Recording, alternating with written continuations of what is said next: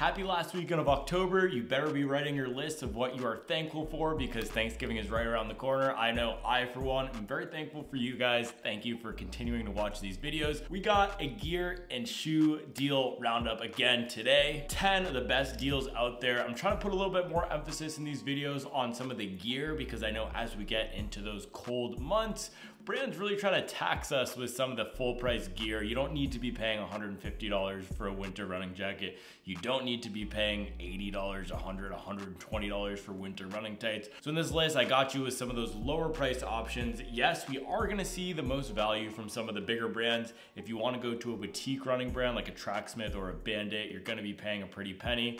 It is nice to support the small guys, but it's also nice to support our family and put food on the table. And that's what this video is all about, helping save you money. So I rounded up some of those best sub $100 shoe deals and sub $50 gear deals. Before we get into it today, if you're looking for a new running shoe and you haven't checked out the Running Shoe Matcher tool, go ahead and head to runningshoematcher.com. This is a really cool tool that I built. Yes, I'm nerdy. I get behind the scenes with the data. It'll ask you 5 questions. You put in your answers if you want a tempo shoe, a race day shoe, daily trainer, if you like your shoes soft or firm, if you need stability or not, and we'll match you with the best shoe for you. So it's live right now and you can check it out at runningshoematcher.com. I'll also put the link in the description below. All right, let's get into these deals.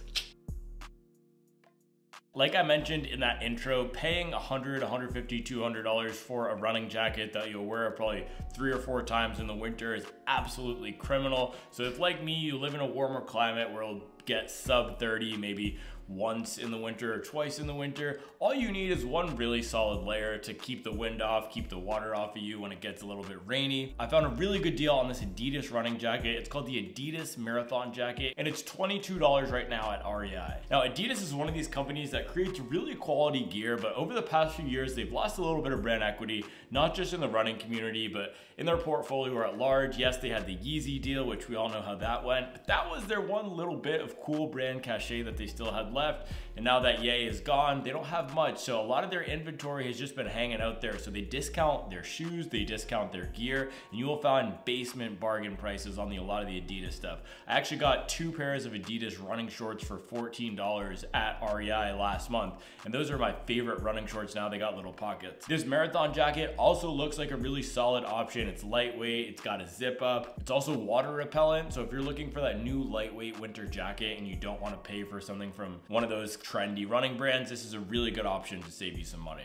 All right, next up, we got some tights. So Nike has been running some good sales through Dick's Sporting Goods, and these are the Nike Warm Tights for $25. I mentioned this in the video last week, but a good pair of tights either underneath your shorts or by themselves in the winter, that's all you really need for your lower body to keep you nice and comfortable once those temperatures go, let's say below 30 degrees. Anything above 35, 40 degrees, I'll tend to go with shorts, especially if I'm pushing the pace, but once it gets below that and once we get the wind chill, then a good pair of tights is absolutely crucial. I've had really good luck with the Nike running gear. Everything from the shorts to the tanks to the shirts, Nike has a really solid lineup of running gear. These warm tights are gonna be no different. And if you compare it to the Tracksmith tights at $120, $130, this is an absolute bargain. I would not recommend paying that price at all for a piece of running gear. All right, we'll get back to the gear in a second, but a little curveball here. This was a really good women's only deal. Now they're selling the Hoka Carbon X3 for $60 at REI. Now this is Hoka's carbon fiber plated shoe that was their main racer before the Rocket X came out. It doesn't use PIBA, it uses one of their EVA blend type of foams. This is a really solid shoe if you're a 4-hour, 4.5, maybe even 5-hour marathon runner who's looking to get out there, get a little bit more energy return, and get a little bit more stability than you would have from a super shoe, but more energy return than you'd have for a daily trainer. Also looks really good, so if you want something for your long runs, if you want something for those tempo efforts during the week, you don't want to pay $250 for a Nike Vaporfly because you don't think your performance will justify it, then the Carbon X3 is a great choice that will save you money and it will give you that carbon experience without having to pay the full price.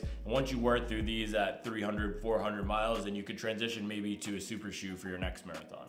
All right, team, one more gear deal before we get into the shoes, and that is the Nike Myler tank top for $22. I really wanted to highlight a racing shirt for you all, since I know we still have a few fall marathons left and a few fall half marathons left out there for us to hit those PRs and have all that hard work and training pay off. Now, I just raced my goal race last weekend, and I also wore a Nike running shirt. It wasn't even a singlet. It was just a short sleeve shirt. It was black. I love wearing black for race day with just a little bit of pop of color. I did wear my Tracksmith shorts. I know I've been bashing on Tracksmith in this video. They do make quality stuff, and those are a gift, but I don't recommend buying it full price out of your own pocket. But the Nike racing stuff is really solid. I also love wearing the swoosh on race day. Yes, there are newer brands like those Tracksmith and Bandit out there that are taking the running community by storm, but there's just something about lacing up those Vaporflies, putting on a hat with the Nike swoosh on it, or putting on a shirt with the Nike swoosh on it that makes me feel like an athlete. Now, so if you're still looking for your singlet for the next race, I would recommend this Nike Myler tank top at $20. It's gonna be a lot cheaper than what you see on the market for one of those niche brand singlets. I think I mentioned this before, but I used the District Vision singlet in one of my half marathons earlier this year,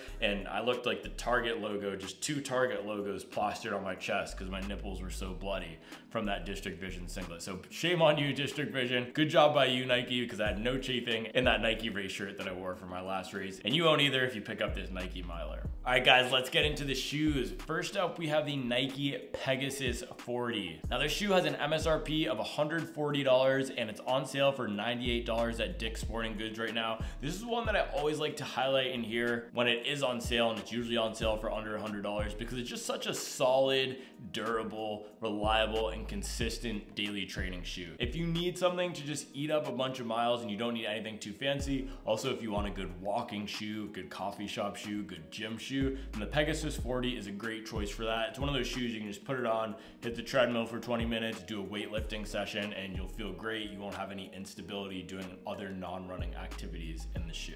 All right, next up, we got another Nike here. Now, I usually like to highlight shoes that are only under $100. I decided to put this one in here. It is the Nike Invincible Run 3 for $126, but the MSRP on this is $180, and I haven't seen this on sale at all yet, so I thought I would throw this deal in here for you fans of the Invincible. Now, the Invincible is Nike's max cushion shoe. It has that full-length bed of ZoomX foam, same thing we see in the Vaporfly. This is kind of a controversial shoe. Some people like the way it feels. Some people say it's too unstable. Some people say it's awkward and clunky and heavy. It's very polarizing. But if you do like this shoe and you're looking for a backup pair, I would highly suggest it. $126. I'm not sure when we're gonna see this deal come around again. And if you like the shoe and it works for you, it's a great time to pick up another shoe. This is also a great time of the year to build up your rotation of max cushion shoes as we head into the winter. This is the best time of the calendar for just building our aerobic bases up. I'm looking forward to ramping my mileage up again to 100, 110 miles per week. I'm down at 40 miles per week this week to let my body recover. I'm just itching to get back out there and get my mileage up again. So a shoe like the Invincible Run 3 is the perfect choice for this part of the year. All right, guys, next up we have the Brooks Hyperion Max for $90 at Dick's Sporting Goods. Now, this usually retails for $170, so we're seeing an $80 discount here. Also, by the way, I'm including the normal price of these shoes because someone last week suggested I do that. So thank you guys for always giving me suggestions on how to improve these videos. If you have any other suggestions, I'll look to incorporate them as long as you're not mean in the comments. But anyway, $90 at Dick's Sporting Goods for the Hyperion Max. This is a shoe that I tried over the summer with some mixed results. When I was running with good form, when I was running strong and with high turnover, the shoe worked okay for me. However, when I got tired, my form started to degrade. It didn't work that well, especially on the left side. I've had a little bit of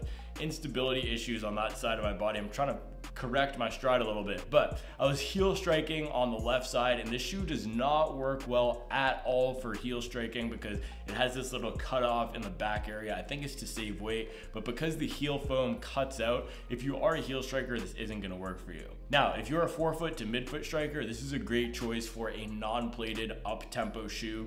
It does have some pretty solid energy return, but I do have to note that it's a lot firmer than a lot of the other tempo shoes on the market. For example, even if you compare this to an Adidas Takumi Sen, which is firm in its own right from those carbon fiber rods, Hyperion Max is going to be a bit firmer than that. It's a full-length bed of supercritical EVA foam, which seems to work well for faster efforts for forefoot strikers and also bigger runners. Next up, we have the New Balance 880 V13. This one is on sale for $80 at Dick's Sporting Goods. Now this normally retails for $140, so this is a $60 discount. That's a really great price. The colorway is this bright yellow. If you don't like bright colorways, this is not gonna be for you. I love to have a few shoes in my collection though, always that have some bright pops of color. So if you're like me, then go ahead and pick up this 880. This is gonna be one of those durable workhorse style of trainers, similar to that Nike Pegasus, that Adidas Adizero SL, or that Asics Gel Cumulus. There's nothing too spectacular or special about the ride, but if you want something that's just simple, that's reliable, that you can use for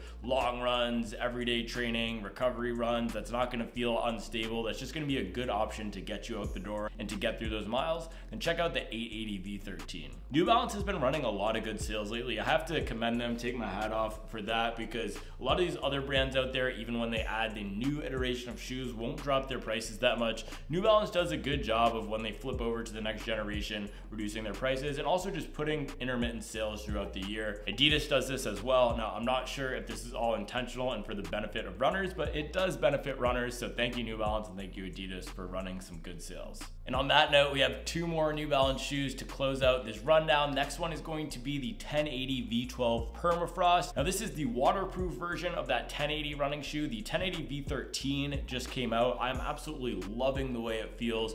Really nice and soft cushion feel without being too mushy. Now the V12 is gonna be a little bit firmer than that V13, or a lot bit firmer than that V13. Not as fun to run in, but still have a nice structured cushioning to it. If you like how that feels, if you like shoes like the Saucony Endorphin Shift 3 or the Adizero SL, even the Nike Pegasus, then the 1080 V12 might be a good choice. I also do like having one waterproof shoe in my rotation for the winter months. So if you're looking for that, then the Permafrost version of the V12 is a good choice. And at 80 bucks, that's honestly a steal for a waterproof running shoe. You're not gonna find a lot of waterproof running shoes at this time of the year on sale for under 100 bucks. Finally, we have the New Balance SC Trainer V1. I had to record this 3 times until I could say it properly, for $105 at Dick's Sporting Goods. Now this is $5 above our sub $100 cutoff, but it's got a carbon fiber plate. Let's just say you're getting the plate for $5 here. So the SC Trainer is a max cushion shoe with the plate. It uses that fuel cell foam. So the other New Balance shoes, which we highlighted in this roundup, use the fresh foam, which is an EVA compound, which is gonna be on the firmer side. This fuel cell is on the softer, more energy returning side. It is their race day foam. It's a compound that blends EVA and TPU. And in this SC Trainer, there's a huge stack of it. It's above 40 millimeters in the V1, which is interesting to see in a plated shoe. But this was designed as